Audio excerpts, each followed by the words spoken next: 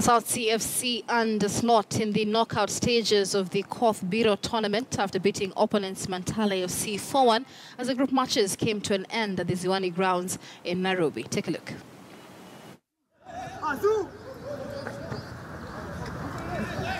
The ongoing annual Koth Biro football tournament that brings together teams from across Nairobi enters the last of 16 this weekend. South FC is among the teams that put up a good case to earn an automatic slot in the knockout stage after winning their last group match against Mantale FC. South C's Adam Hassan netted the opener to give his team an early lead. The goal was the difference between the two teams in the first half.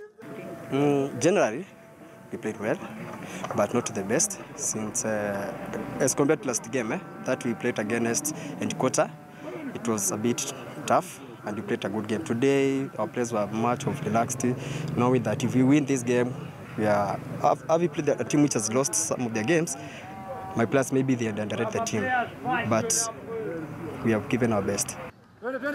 After the break, Gregory Mutinda extended South Sea's lead before Mantale FC converted a penalty kick to bag its first goal. Mutinda made it 3-1 for South Sea before Esau Wasike's well-taken fourth goal sealed a convincing win. Lakini ukicheza hii ball pia nafaa ucheze ukijua the next step unacheza uende wapi. Usicheze tu kiangalia nikakucheza hapa. Hapa kuna makochi wako nje wana scout watu. Hapa ndio mtu utoka.